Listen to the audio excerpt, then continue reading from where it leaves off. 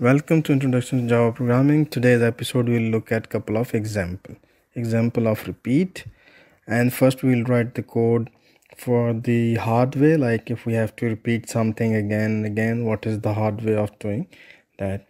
So here we will print some message and we will do it a couple of times, and we actually don't know when we are doing things like that how many times we pasted. It's not verbose at all, it doesn't tell us, we have to count the lines. So the smart way could be we just define a counter and use our while loop which we learned in the previous video. So if count is less than 10, we gonna print the message, whatever message we want, and this loop will run 0 to 9, which is actually 10 times this loop will run. So we can type any message.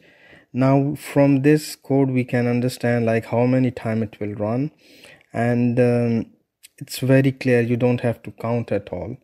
It's in front of you. Let's run the program and see what is the output of this program. It's running. Okay, and here we can see the output. Oh, it's stuck, it's gone in infinite loop. Why? Can you guess why it's in infinite loop? A lot of messages. So we need to fix this program for these many messages. It was an infinite loop.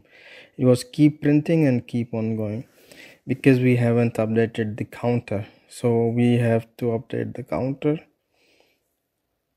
Okay, and now this program halts on exactly after running 10 iterations. 10 times this program runs and then it halts the loop. Okay, so when we do such bulk work or repeat something again and again, it's really hard to make the changes. Like there could be 20 lines for one thing just only, and here in this program we are taking the simple example. We have just one instruction which we updating several times, and while updating we may miss something or add extra thing. Can you see here? Or we missed that because these were a lot of changes I have to do, and sometime I have repeated as well. So let's fix it, and we need to find all those places where it was problem. And why should we do this redundant work? Because we know this is the same thing, because we never knew about the loops. That's why we used to do it in this way. Okay, still there is a problem. Okay, I have fixed it, but I created another bug in the program.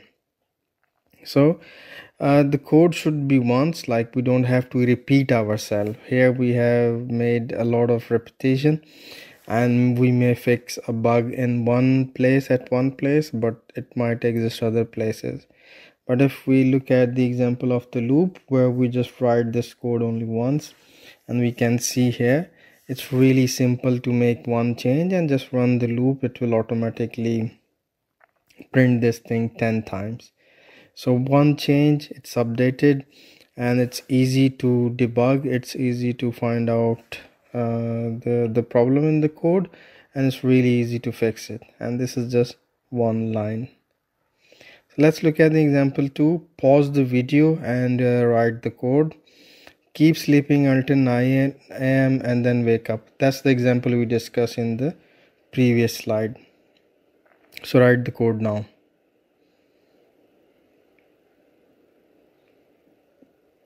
Okay, so first of all we need to have the state of sleeping is true, so that we can run the loop until we are so if we are sleeping, we gonna print the message like and also in the start this will be true because we just initialize it with 2. So we gonna print the message I'm sleeping while this variable is true. And we have to define the time. So let's start time at 1 a.m. So that we can print this as well, and we'll keep incrementing the time. And if the time is equal to, or maybe, yeah, let's print the time. And if time is greater than equal to 9, then just sleeping is equal to false, which means that we are not anymore in the sleeping state. So the loop will break and we'll print the message wake up. Here we can see sleeping 1, 2, 3, 7, 8 till 8 a.m. we see, and as soon as the time become 9 with this plus plus, so this condition was true and we set sleeping is equal to false, and this loop ends like after checking here, and then we just print the message wake up.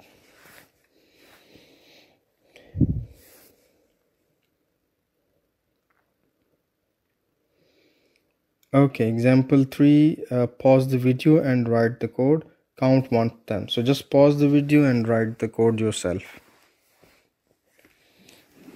Okay, now we gonna write the code for count 1, and the count if less than or equal to 10, then thus print the counting.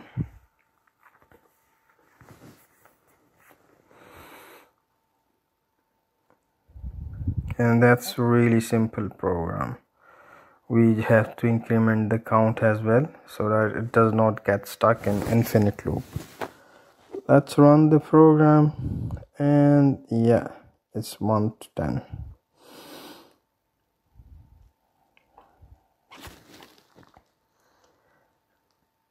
Okay, pause the video and write the code.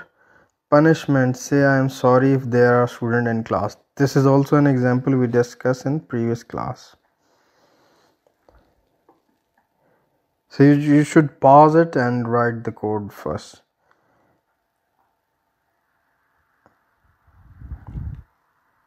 So we're gonna check if there are students in the class. So we're gonna run this loop like I'm sorry, and that would be the message if there are students. So if student is greater than 0, but how much student would be in the class initially? Okay, we have defined here 0. It should be a bigger number like 10 students in the class.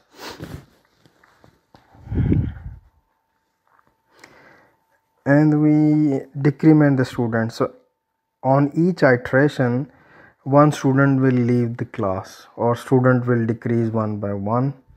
So that's pretty much about this program. Let's run it, and yeah, okay. So here we can see I'm sorry message, and let's print how many students were there when we were saying this message at a particular iteration. Okay, so initially there were 10, then 9, 8, 7, 6, 5, 4, 3, 2, 1, and no one, and that's when the loop halted. Okay, so pause the video and write this program. Keep playing songs until play button is on and playlist is not end. Again, this is the previous example. Pause here and write your code yourself. So let's define the button state. I guess we should take a boolean variable which would be is playing, like the state, and then we create a list of songs. Like this is our basically playlist. So we're gonna create array list. We discussed this in episode, I guess 20. Yeah, I guess in episode 20 we discussed about array list. So we're gonna add couple of songs in this list, in this array list. Luckily these both are same word, like playlist or array list. The purpose is same. You just add multiple things in your list. In Java it's array list, and over there would be playlist when you're playing the media. So we need to know which song is playing currently. So we have to keep the index of the song, like whichever is that one. And if the index is less than the list of the song, like whatever is the size, so if the index is less than that, keep running this loop. Another condition is playing true as well. So we'll say we are playing a particular song, like song, we know that how to get an index, an element at a specific index in array list. So we gonna, each iteration we gonna increment index, and now we just say all songs are played when the loop breaks. So it should print all the songs one by one. So hello, waka waka, twinkle twinkle, only you, and Havana. Okay, so we need to simulate somehow, like the user mood changes, and when his mood changes he may stop playing all these songs. So base, we know that how can we have a mood or something randomly select. So we're gonna use a random we're gonna generate or select the mood randomly. So we previously discussed how we can do a random number. Here we can select the next boolean. So here it will randomly choose true or false on each iteration. So every time this loop run, it will decide randomly, and if it says all playing is playing false, then this loop will halt. It doesn't matter if songs all the list is played or not, but for us we will just stop because the playing is stopped. The user has pressed the stop button. Here in this example, instead of user action, we are simulating this with a random decision, randomly selecting. So we gonna print here some thing like playing state, and if we were reached to the end or not. So if the index is equal to the size of the song, that means we are reached at the end. So let's move it to a variable so that we understand like what is happening here. So is finished is equal to the statement. So it will print if it's playing or the end is reached or not.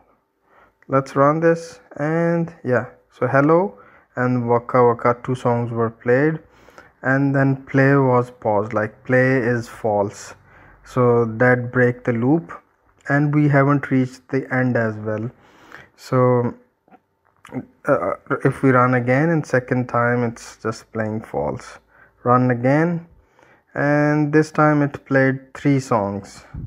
Okay, run again, and this time it played only 1 song. This is just randomly selecting true false. Okay, now this time it played all the 5 songs because randomly it never picked finish. So that's pretty much about this example. Thank you so much for watching. Please share and subscribe. Thank you.